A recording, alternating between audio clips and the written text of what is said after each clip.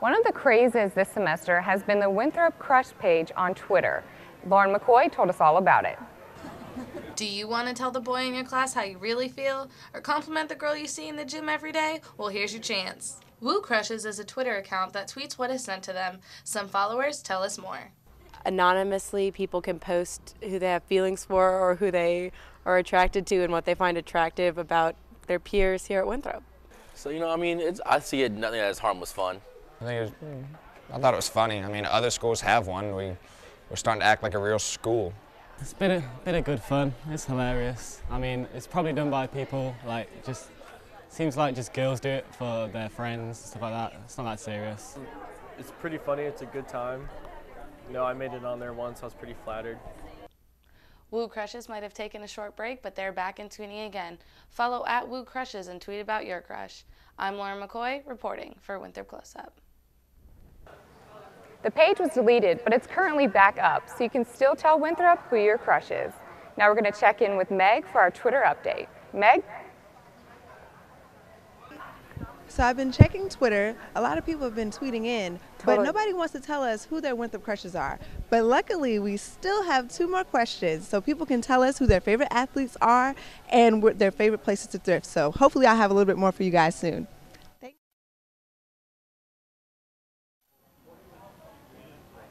Replacing your old and worn out clothes can get really expensive, especially for college students.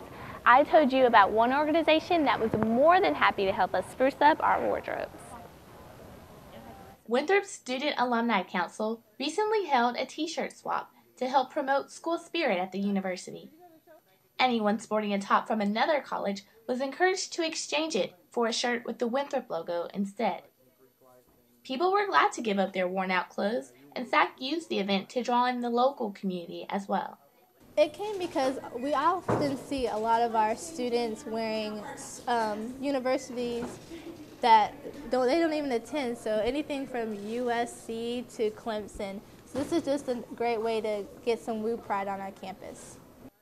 Nearly 200 shirts were given out between 3 stations set up around the campus.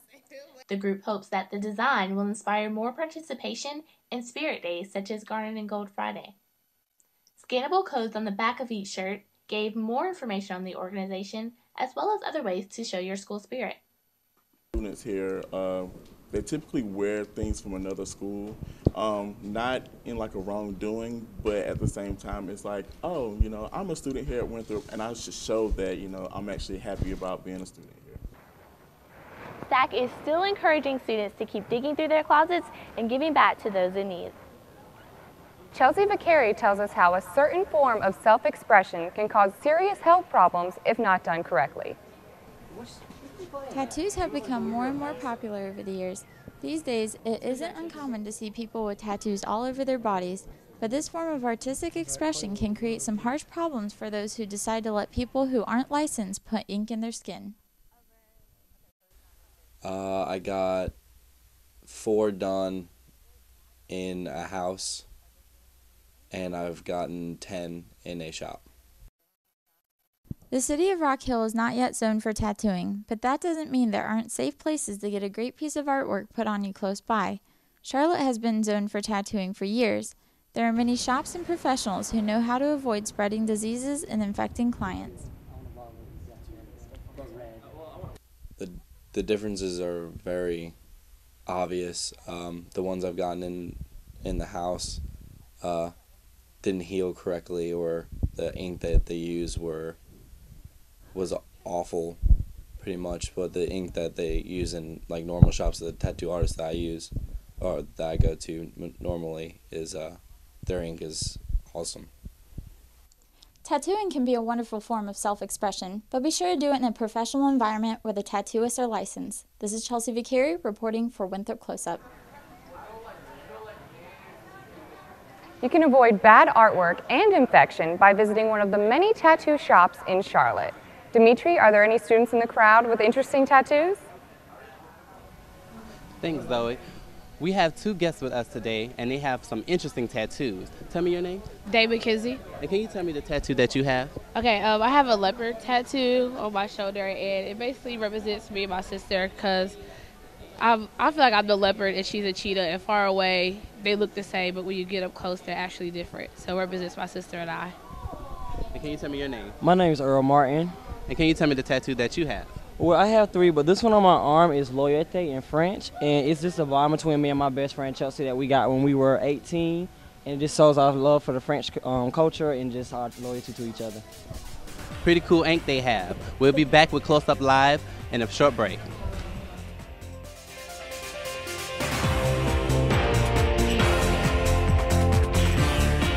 Hi, you guys. Welcome back. So we're checking in with Twitter again because we asked you guys to tell us who your favorite athletes are. So far we have Ryan Lochte and Apollo Ono. And as far as our Winthrop Eagles, we have Andre Smith and Tiffany Charles. So now I'm going to just go ahead and pitch it on over to Chelsea Brown in sports. Thanks, Meg. Welcome back to Winthrop Close Up, where we bring you our sports news live. I'm Chelsea Brown with some of the best sports stories of the school year. Winthrop challenges students outside of the classroom. Reporter Stephanie Harris shows us how to get active on the ropes course. Around the corner for anyone and everyone on Winthrop's campus. The Outdoor Education Center ropes course contains elements that are perfect for sports teams, organizations, and even executive boards to not only have a great time, but to experience some challenges that they may face day to day. Whether we're doing low ropes, team building, the high ropes course, after any type of challenge, we're going to stop. We're going to reflect on that challenge with the group. We're going to ask questions. And then after we do that, we're going to try and make some connections between what just happened and their real world environment. The ropes course instructor's key philosophy is challenge by choice, meaning that those at the course are not going to be forced to face the challenges, but are given the opportunity to participate and step outside what they normally would shy away from. With all the groups that come out here, you've got to get outside your comfort zones. You'll learn more about yourself, you'll learn more about other people, and you'll find that it's fun. Tomorrow's hopes for those who come out to the course is that they walk away with an experience that they can relate directly back to everyday life obstacles. Come join not only a fun, but an educational adventure here on Winthrop's campus. I'm Stephanie Harris reporting for Winthrop Close Up. Morrow says if you plan on heading out to the ropes course, remember this quote: all growth in life involves taking risks and getting out of your own comfort zones. From balancing on a rope to balancing on others, reporter Crystal Booker takes a look at the Spirit Squad. Composed of dancers and cheerleaders, the Winthrop Spirit Squad works hard to increase the morale of Winthrop's basketball team and their fans. After a 2-year hiatus with only a dance team and no cheerleaders, the squad has brought them back. Cheerleaders view the return of the team as a chance to create a positive image on campus. Because I've cheered for most of my life, and they're just now bringing the program back, and I wanted to help build something that'll potentially grow into something great, and that made me feel proud to be a part of something like that. In the future, the team will be participating in competition cheerleading in addition to cheering at the home games. Although the cheerleaders do not travel with the basketball team, they make sure their voices are heard throughout the arena during games at home. They aren't just encouraging the players on the court, but the community as well.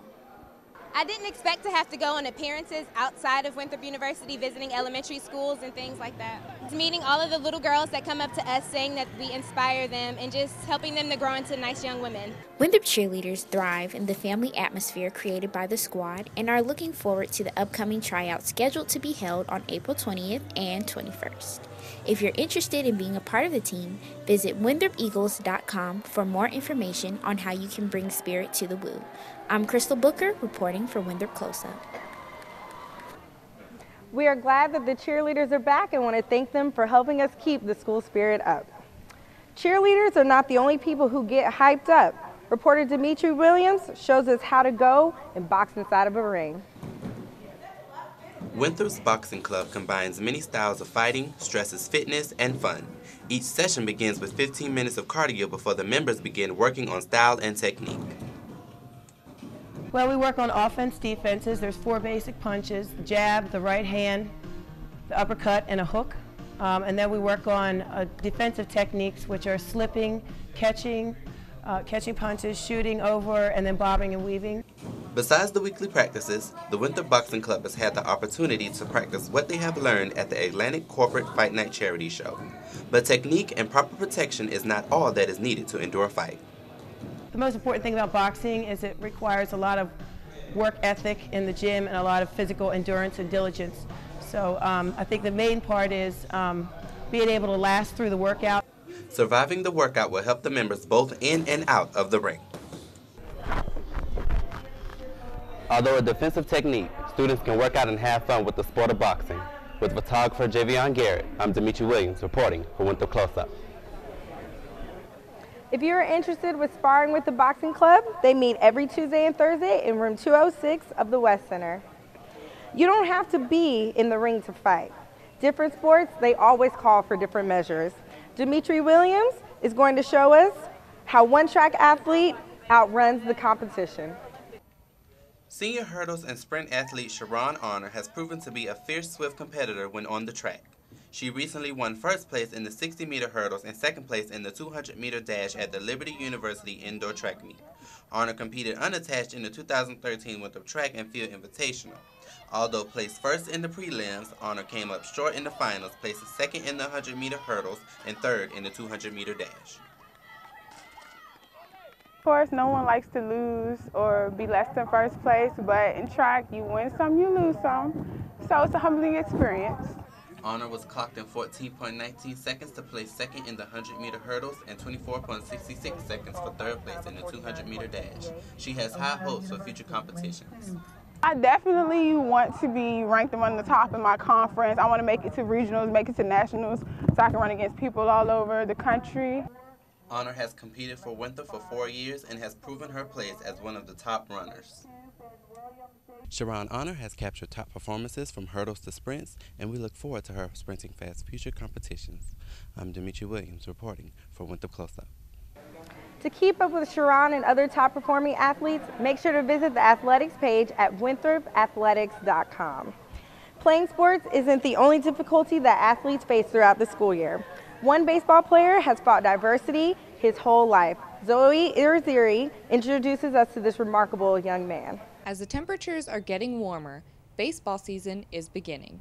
This year, Winthrop baseball has something unique, an outfielder who's partially deaf. I'm like 96%, 97% deaf. Looking at him, you'd never know. He's developed a skill that allows him to have regular conversations. But I can read lips really well, so that's how I know what he's saying.